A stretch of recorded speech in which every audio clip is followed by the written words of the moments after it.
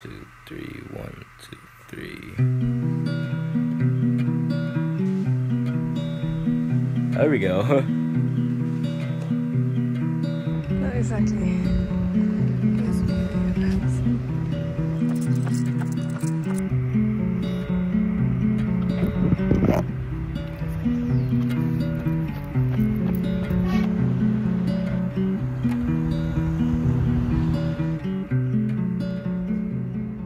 First horrible run of the season.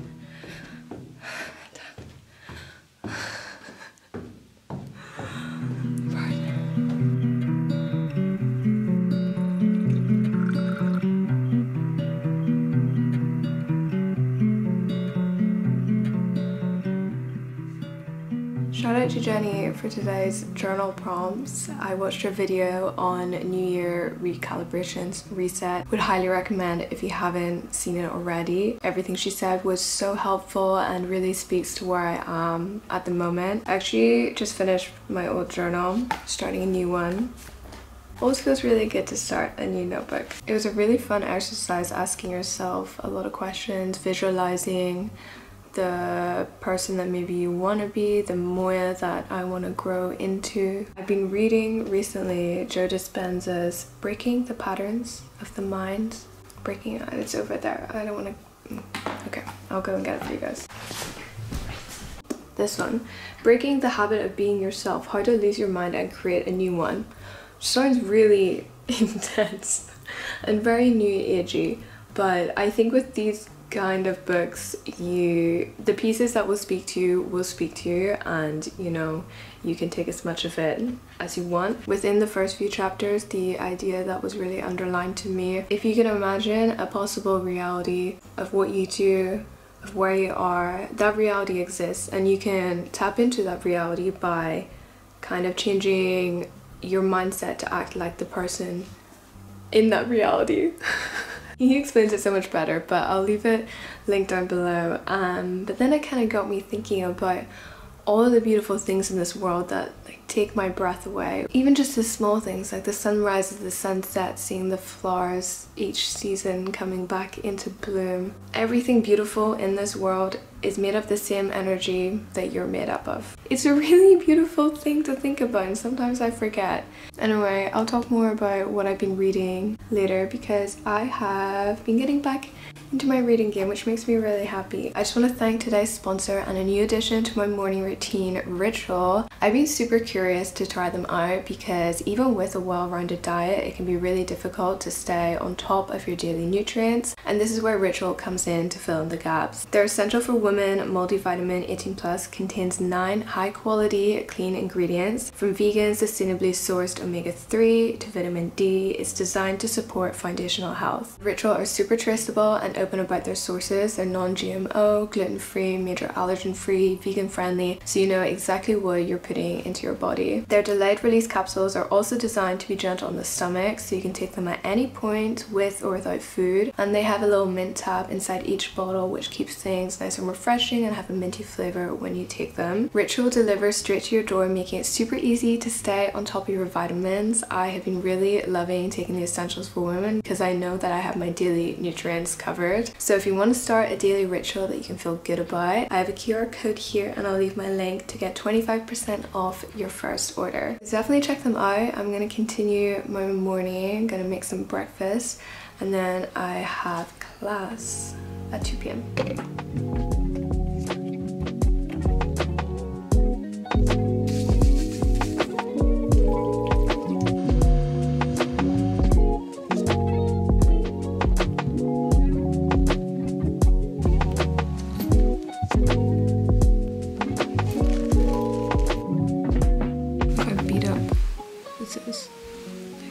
It's definitely not hygienic.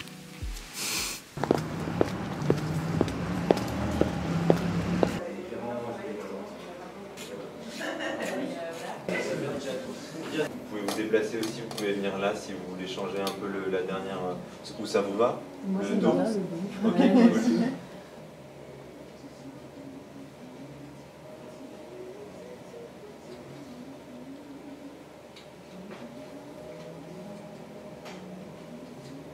Le bras, tu vois. pense qu'avec le bras.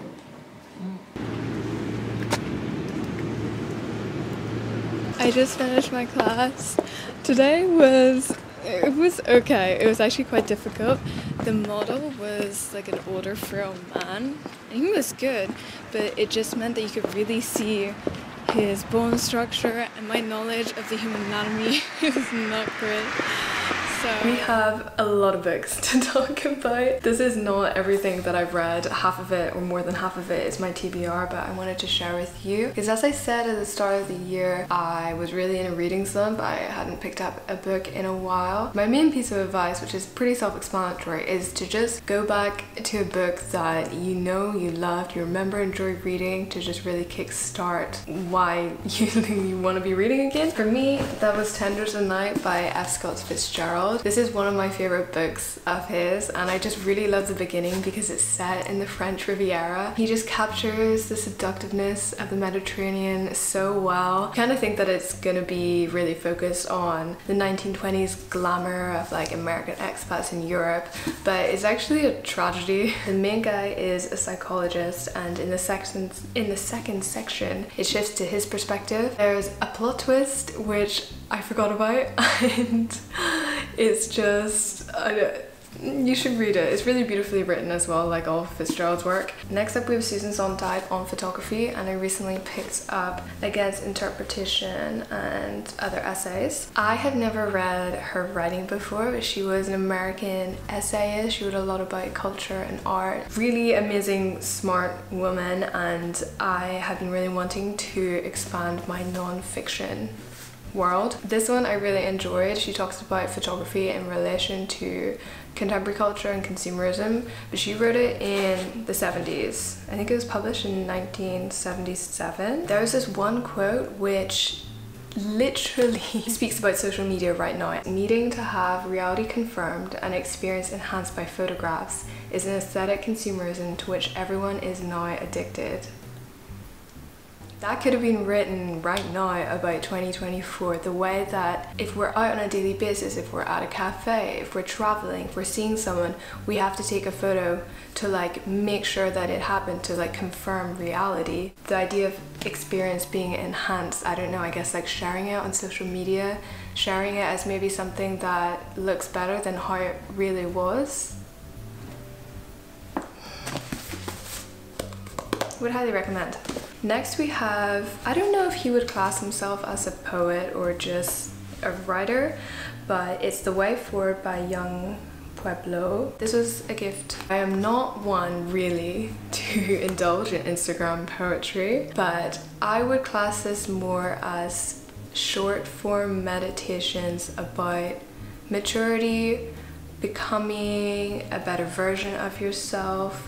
It's a little bit self-helpy, but in a very beautiful and digestible way. I actually just picked up an earlier collection of his work. This one is called Clarity and Connection. I really like the cover of this one though. It has chapters on self-awareness, the love between us, growing, and a new life. So I'm excited to start this. Kind of just something that I'll open up in the morning or in the evening and read like 1 or 2 pages. Another short read if you're trying to like knock through a couple books to rebuild your reading spirit.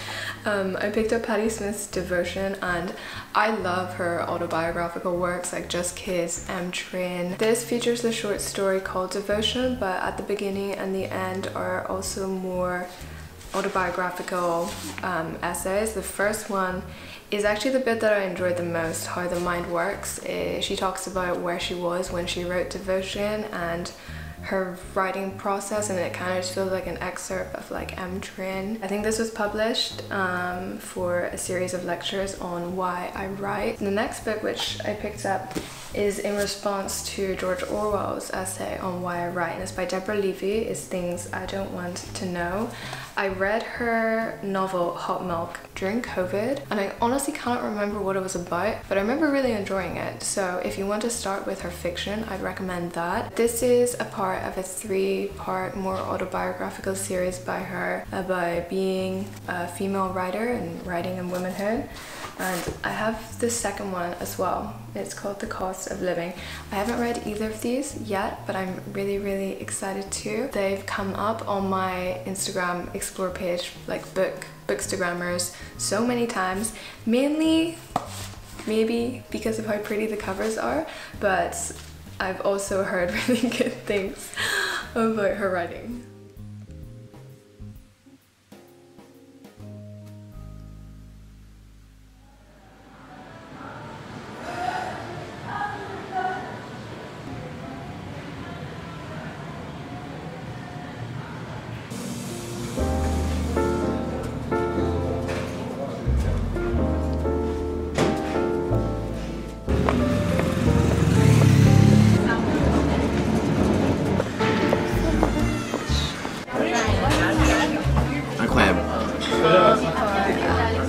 You know what the worst thing was that you were talking about? Was that And like, we need to do a trip together. oh my god, I yeah. believe we travel really well together.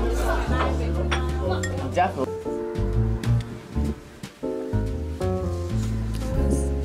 You're still super tan. It's just my natural. No. These are really tan. These are Just really my natural skin color. It looks like tanner than like you're here. Look at that. There is such a difference. Oh though. yeah, fair.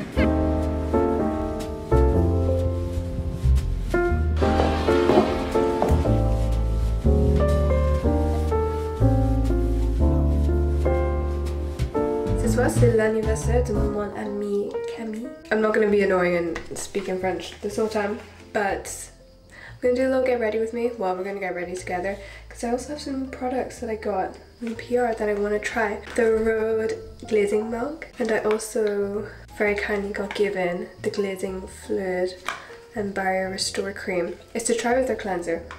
I'll try their cleanser later. Interesting.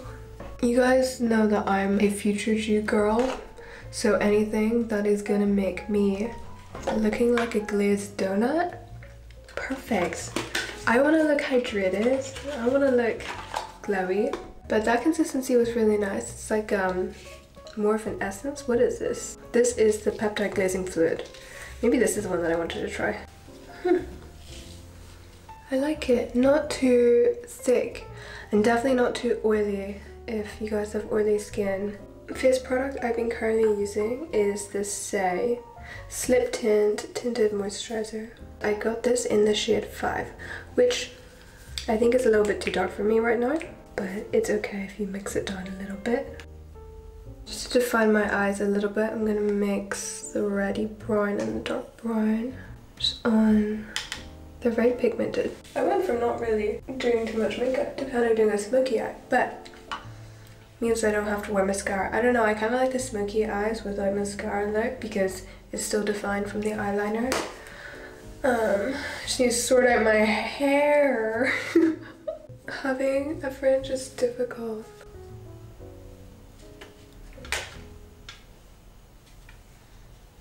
Well, sorry, my energy is a little low today. I was doing some work and I was also trying to sort out a bunch of admin stuff, like finding an accountant here, finding a doctor here, finding another therapist potentially, and you know what's gonna happen? I'm pretty sure it's like slightly raining outside, so I'm gonna do this and then I'm gonna walk to the restaurant and then my hair will be as it was.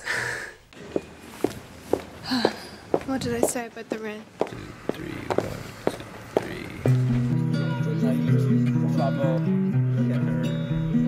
There we go.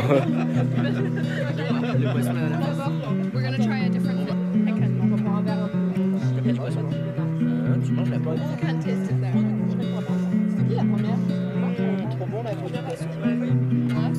J'aimerais trop savoir le faire. Et cannelle.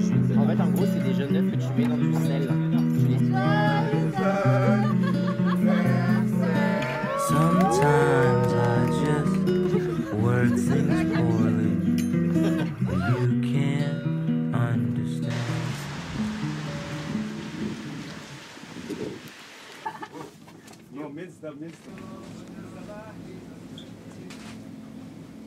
I am making my mum's peanut sauce tonight. It still doesn't taste quite like hers. It'll never taste like hers, even though I've tried to follow the instructions perfectly. but I'm cooking chicken for a man. I haven't, like, I'm pescatarian. Oh, it's ready. Oh, it smells so good. I'm pescatarian. I haven't touched meat in a very long time, but here I am cooking chicken satay. It's actually not chicken satay because there's no skewers. I hope he likes it. And I made myself tofu with the same marinade so I could have it. It's frustrating, 'cause I know what I mean, but there's no way you can